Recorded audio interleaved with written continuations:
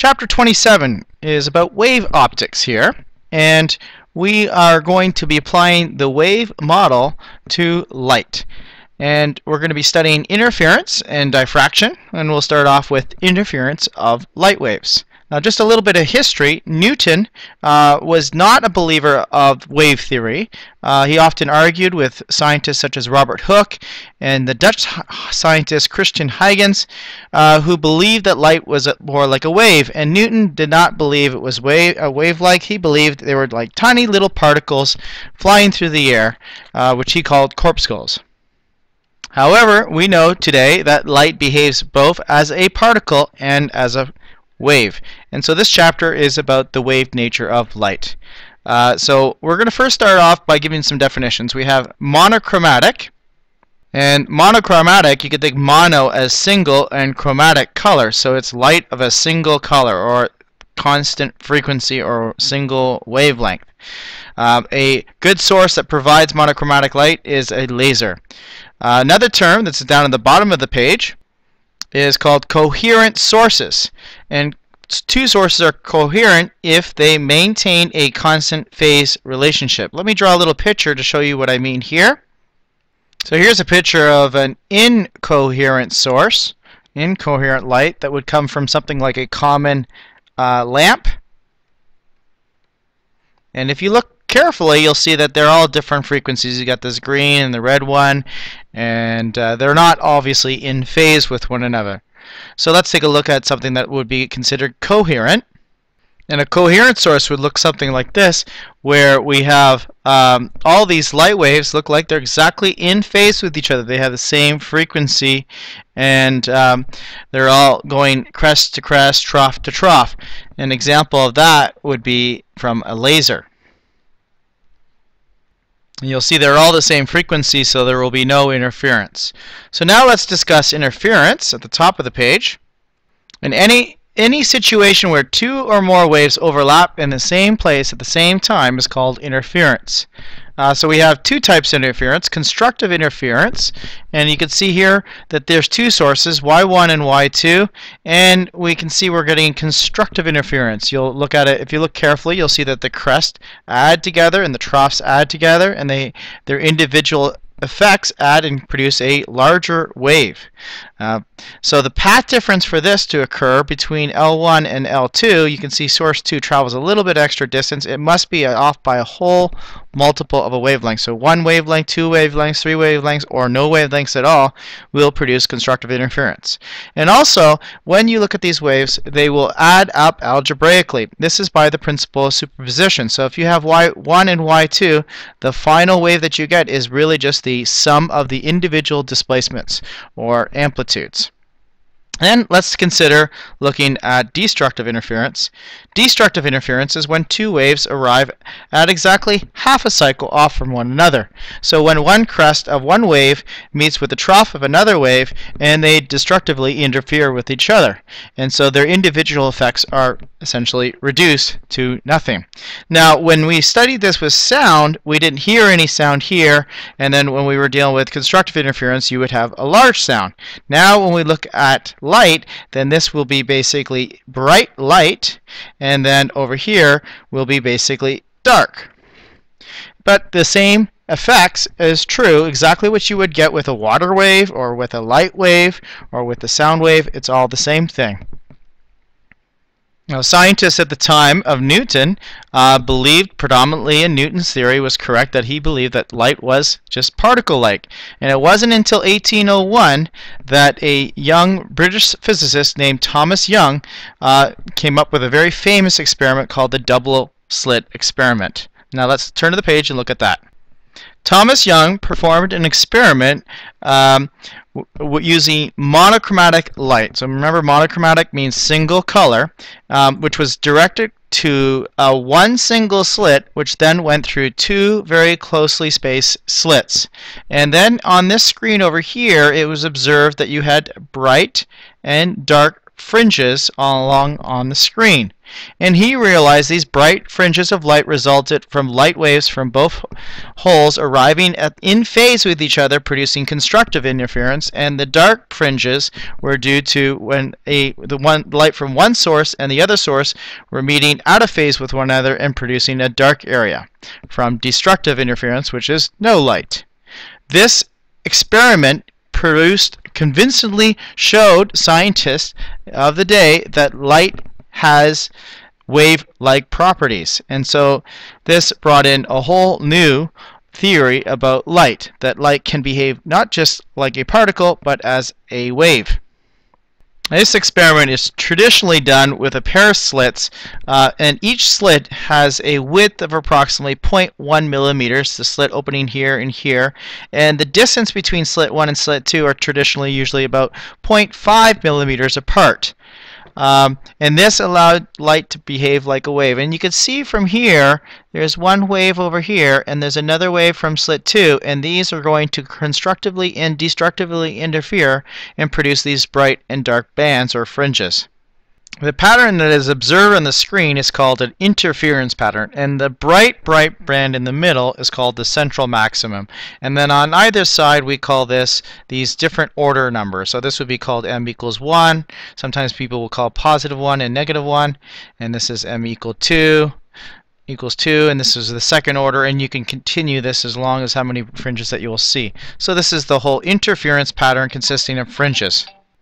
Now let's dive in a little bit deeper into the interference of light waves and analyze the interference pattern to show this equation that's down below here. We have light coming from two sources, S1 and S2, arrive at this point P. This point P makes an angle with the screen. So there you can see there's angle theta here. And it's also the same angle that is made over here that we'll be discussing with this path difference. You'll see that triangle in a little bit. The light that comes from these two sources come either in phase or out of phase at point P, depending on whether it's constructive or destructive interference, whether we see something that is either bright or dark. So let's draw in the waves to get an idea here. These two waves travel a different distance. We have the little green wave that I've shown in here, which we call that path. Either you can call it R1 and R2 here, or L1 and L2, depending on your notation. But as you can see, the path that slit 2 took versus the path that slit 1 took, they differ in paths, which means they could be in phase or out of phase depending on the scenario. We call that extra distance that S2 has to travel, we call that the path difference. So you can call it either delta R or delta D, whatever works for you. I'm going to use, as is shown in here, delta R, because there's R2 and R1. So delta R is the extra distance R2 has to travel compared to R1. And highlighted in here, you can see a little bit of a triangle drawn in here. Let's draw that triangle larger. So here I've redrawn this smaller triangle quite large here. This represents delta R, and this is the distance between the slits, D, along here, the hypotenuse of the triangle, and this angle here is theta. And so you can see that sine of theta is equal to delta R all over D. So therefore, delta R is equal to D sine theta, and that's what's shown over here. The path difference is equal to D times sine theta. And similarly, we can make another triangle shown over here. And so I've taken this triangle over here and drawn it over here, so there's the right angle. This distance R, which is the distance from the slits to the screen, is listed as R, but I'm going to change that to an L, which is consistent with the AP notation. So this is L, the distance from the slits to the screen, roughly. And then this distance, which is labeled as Y, we're going to change that to X, which is also consistent. This is the distance from the central fringe, central maximum, to, say, this first bright fringe, if this is considered P. So it's the distance along the screen, and that is X. And this angle is also theta. And so you can write another trig formula here and write tan theta is equal to X all over L. Okay, and we'll be using this information in a minute. Let's look at constructive interference. You recall, hopefully, from before when we studied constructive interference between waves that were in phase with one another, that their path difference, delta r, must be equal to whole integer multiples of the wavelength. So in this case, we just showed that the path difference is equal to d sine theta. So now we can replace delta r with d sine theta is equal to m lambda. M is known as the order number, so it depends on which one you want to see, whether it's the first order or the second order, shown up here, m1 or m2. For destructive interference, you would want it to be off by a multiple of a half a wavelength. So we have now, you could rewrite this, I suppose, as delta r is equal to m plus a half times lambda. And again, we're replacing the path difference with d sine theta, and you get this formula. Now, the one on the formula sheet is this d sine theta equals m lambda, because we typically are looking for the bright spots on the screen. So you can use this formula without any proof. Now, there is a simplification we can use, because normally when we are dealing with situations with interference of double slits, the distance at the screen is from the slits is quite large compared to the distance between the two slits. So this is exaggerated in this picture, and we change that to an L. So now we use what's called the small angle approximation. And the small angle approximation occurs in that if this angle theta is very small, we will find that tan theta is approximately the same as sine theta. So therefore, you could rewrite tan theta, if you look at here, as x over L is approximately equal to sine theta, which is equal to that path difference, delta r, all over d, where delta r is basically m lambda over d. And so therefore, x is approximately equal to m lambda L over d. And we put a little m by the x because it could be for the first order, the second order, or the third order, depending on what you're looking for. So this is shown down below, and this is listed on the AP formula sheet. So once again, you can use this without proof. And if they list this on the formula sheet, so I would assume that in most problems, we're going to assume that the angle is much smaller. So we're going to assume that the distance from the screen to the slits is quite large. And similarly, if you wanted to use the same formula for destructive interference, then we have this also for a small angle approximation. And you can modify this formula and just simply change the m to m plus a half, and then insert that into the formula. And it would be the same thing, except we're looking for the dark fringes in this particular case. So this distance x, by the way, is the position of the bright fringes on the screen, but it also can be referred to as the spacing between the fringes. So a lot of times you'll get questions that ask you, how could you change the spacing between the fringes? What kind of variables could you do? Could you affect? You could change the wavelength. For example, if you increase the wavelength of the light, that will increase the spacing between the fringes. You could increase the distance between the screen to the slits, L, and that would also increase the spacing. Or you could decrease the distance between the two individual slits, and that will increase the spacing between the fringes. So also know how to use this equation and understand the relationships between these three variables. And the last thing I'll talk about is the intensity of a double slit interference pattern. You may recall that what we talked about as the intensity of the light varies proportional to the square of the wave's amplitude, and then as you get further away from the slits, the intensity dies out.